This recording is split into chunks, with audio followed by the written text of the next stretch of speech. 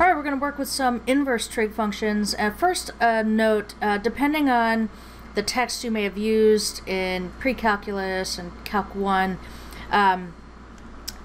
you might see this notation for the inverse. In this case, it's written as the inverse sign, but this, superscript -1, to indicate the inverse function. And in these notes and in our textbook, the Larson text, we will almost exclusively use the arc sign notation. So you're going to see that more than anything else. They mean the same thing, right? They're just different ways to denote the same thing. But we're going to be using the arc notation. I'm going to be using that in these notes and in these videos. So in order for these inverse trig functions to be well defined, we actually need to restrict the domain of the respective trig functions. So the arc sign, we define the arc sign function, for example, in this way. We say, well, arc sign of x is equal to y if and only if sine y is equal to x, right? It does what an inverse function is supposed to do, in that it kind of swaps the roles of the input and output. So the arc sign function will tell you for what angle does sine give this particular value. The reason that we have to restrict the domain is because, of course, if I think about 0, right, where is sine equal to 0? Well, sine is equal to 0 at 0, but also at pi, and at 2 pi, and at 3 pi, and at 4 pi, and at 5 pi. So we not only need to restrict it to one go around the circle, but even with one go around the circle, you see a lot of values repeated. So we fix that by saying that the range, the values that the arc sign function is going to spit out, will be between -pi/2 and pi/2. Basically, this is the right half of the circle.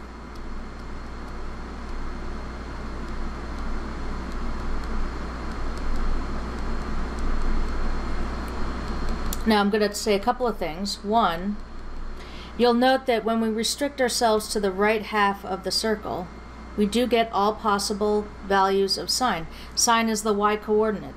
So if I look at just the right half, we do get every possible y-coordinate. We don't get all the x-coordinates, but that's fine. We get all the y-coordinates. So in each y-coordinate just once. The other thing I'm going to say is, we said we're restricting it to the right half, and you might be wondering, well, why is it, doesn't the right half include 3 pi/2 to 2 pi, right, in this bottom part? And what we do is, instead of calling this 3 pi/2 to 2 pi, we think of it as going from 0 backwards, and we think of this as -pi/2. And the reason that we do that is that the range of this function is now a continuous interval from -pi/2 to pi/2. So we restrict the arc sign range to the right half. We also do that for arctan as well.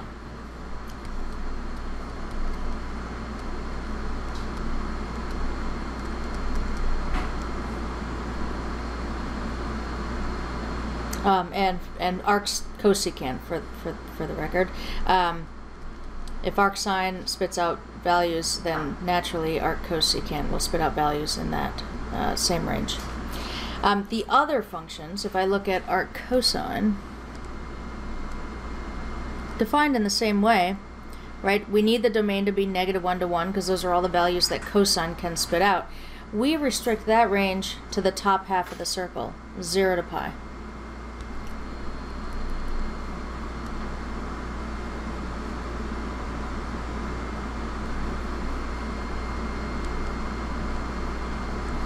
Arc cosine on the top half, also arc cotan and arc secant.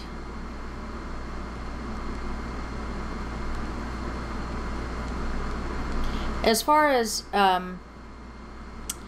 inverse trig functions goes, you will see primarily arc sine, arc cosine, and arctan to be the ones that are used most often.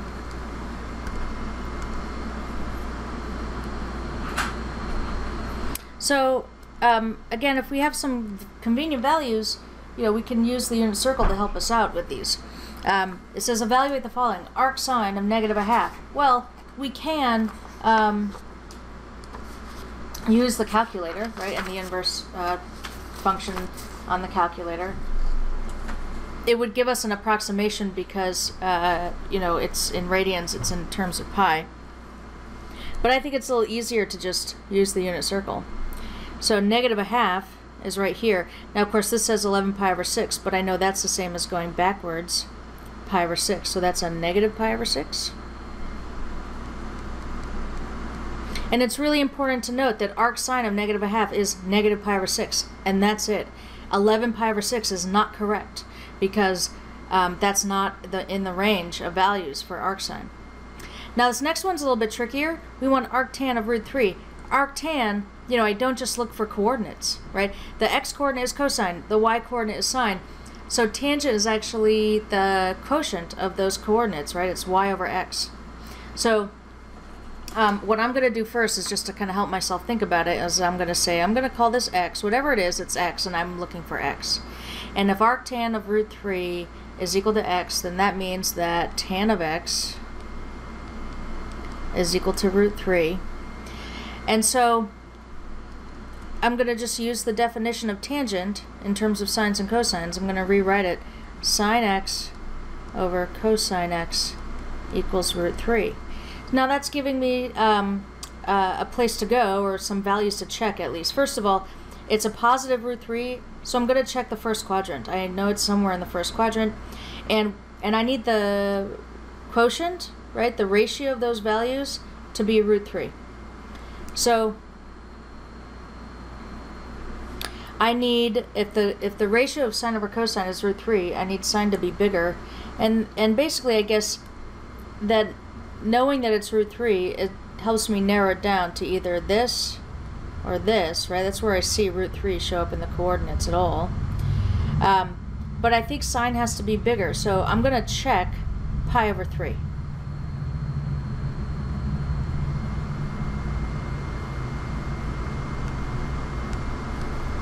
So sine, I'm doing a little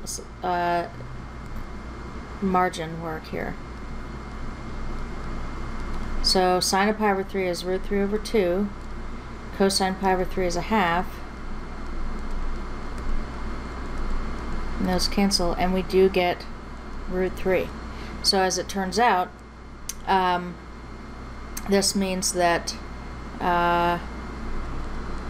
x is equal to pi over 3. That's the angle.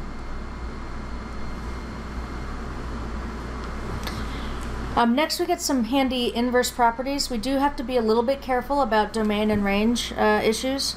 So sine of arc sine of x, you know, if a function meets its own inverse, they annihilate each other, and you just get the argument, right? So sine of arc sine of x is just equal to x, right? These guys annihilate each other. Similarly, arc sine of y is just equal to y.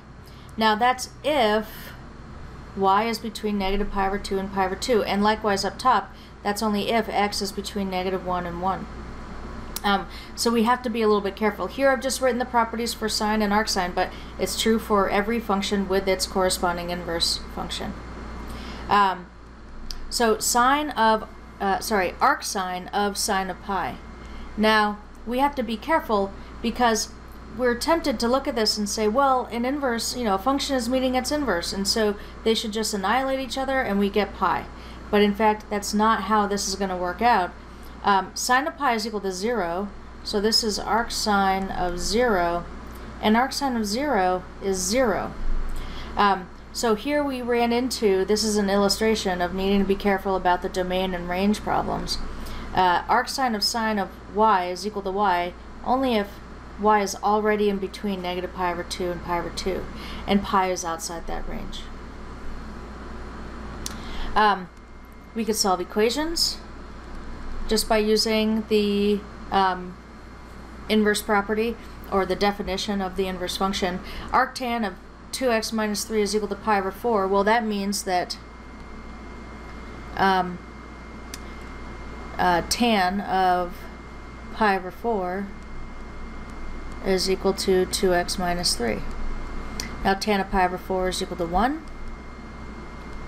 And now we have a really simple equation, right? This is a linear equation. We could solve this, you know, without any trouble at all.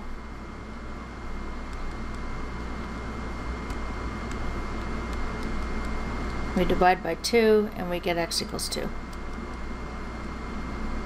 Right, but first we just had to apply the inverse property to transform the equation.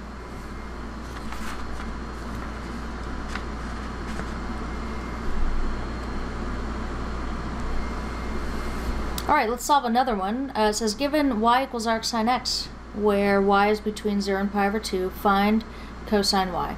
So, you know, they tell us arc sine of x is equal to y, and they say find cosine of y. And what we're going to get is not going to be a numerical value, right? They haven't given us enough specific information, any known actual values to get a numerical value. So it'll be an algebraic, it'll be some expression that with x and y. But they tell us that y is equal to arc sine x. So if y is equal to arc sine x, that means that x is equal to sine of y.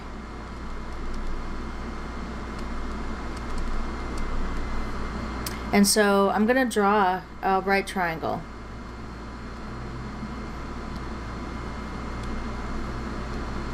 I'm going to kind of distinguish this angle down here, and I'm going to call that angle y because that's the angle inside of sine.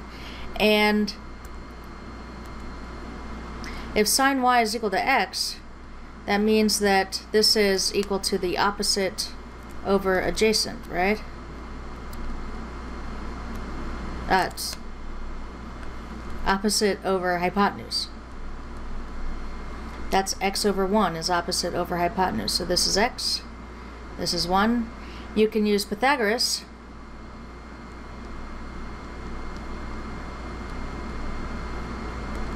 And find that this side here is the square root of 1 minus x squared. And now I can use the triangle and find that cosine y is the square root of 1 minus x squared over 1, or just the square root of 1 minus x squared.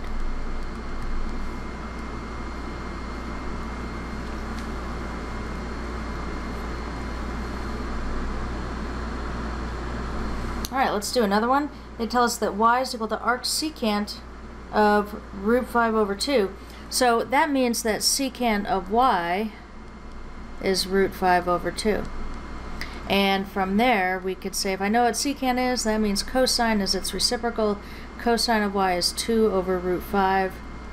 This is adjacent over hypotenuse.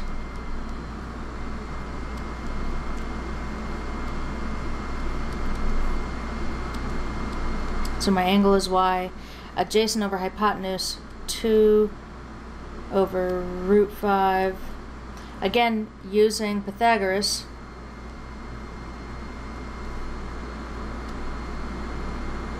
Two squared plus, I guess I'll call this a squared is equal to root 5 squared. Doing out the algebra here, we find that a squared is equal to 1, so a is 1. And we want tan of y. Now, use SOHCAHTOA in this right triangle. Opposite over adjacent is 1/2.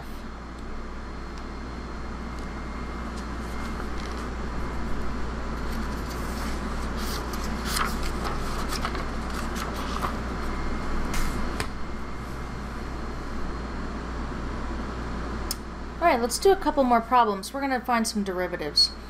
First, we'll find the derivative of y equals arc sine of root x. Now, these formulas are ones that are on one of those sheets at the beginning of the chapter with some trig facts. So, the derivative of arc sine of u is 1 over the square root of 1 minus u squared times du dx. So in this case, u is the square root of x.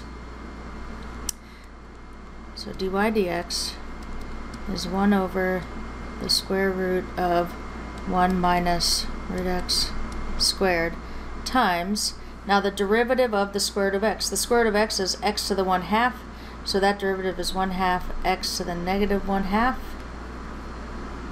And now we're going to simplify.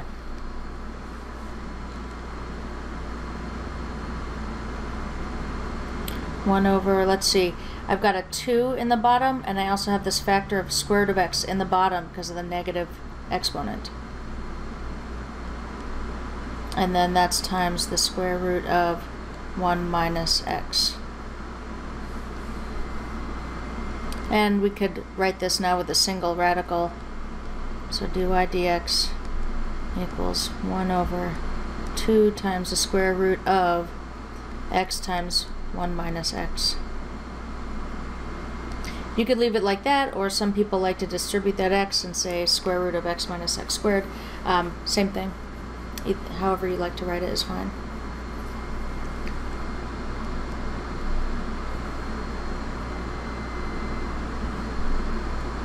Okay, let's do one more.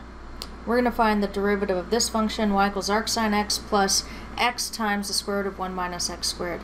So the first term, arc sine x, we're just going to apply that formula for the derivative of arc sine x, and there's not even any chain rule to worry about because the argument is just x. This other term, though, we're going to need to use the product rule.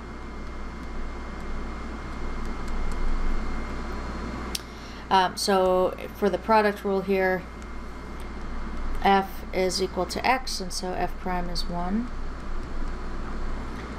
G is equal to 1 minus x squared to the 1/2 power. And so g prime is 1/2 1 minus x squared to the negative 1/2 power, implying the power rule there, and then the chain rule says times a negative 2x. That's the derivative of what's inside. We can do some simplifying. 2 with the 1/2, so it's still negative though. So we have negative x over the square root of 1 minus x squared.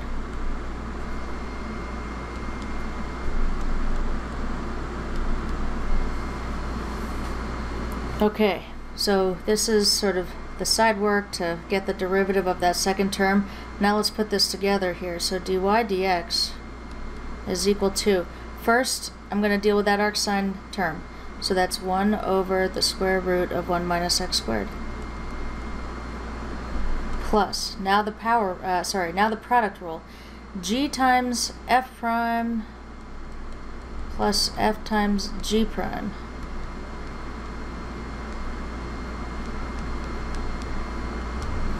G times f prime, that's, let's see, the square root of 1 minus x squared times 1 plus x, f, which is equal to x times g prime, negative x over the square root of 1 minus x squared. Now here I'm just going to say you have a bit of a choice, and right now I've written everything with radicals. Some people will really prefer to write everything with the 1/2 exponent. I'm going to leave everything in radical form and get a common denominator. So how I'm going to approach this. If you wanted to use exponents, 1/2 and negative 1/2 exponents on everything, then you could factor out the greatest common factor. So I'm gonna treat this like a fraction. I'm gonna get a common denominator.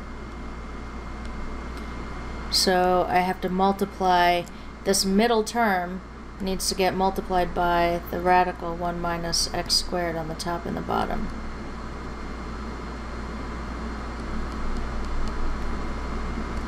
And now they all have the same denominator. Up top I've got 1 plus, then I'm multiplying this radical by itself, so that's 1 minus x squared. And then this, our last term here, will actually be a negative x squared.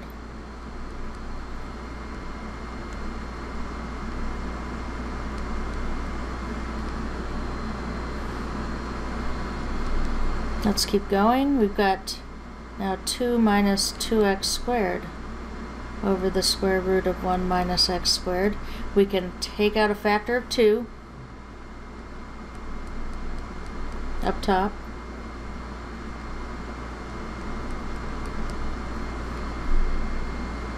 And we're almost done, but not quite. You see this, right? We have this common factor of 1 minus x squared. So there's a couple of different ways you could think about it. I'm going to choose to write out this 1 minus x squared up top. I'm going to write that as the square root of 1 minus x squared times the square root of 1 minus x squared. Just because it makes it really obvious now, I think, that I can cancel all these factors. You can also do it by using properties of exponents, if you think of this being to the first power and at the bottom being to the 1/2 power. But now that we've canceled those, our final result is 2 times the square root of 1 minus x squared.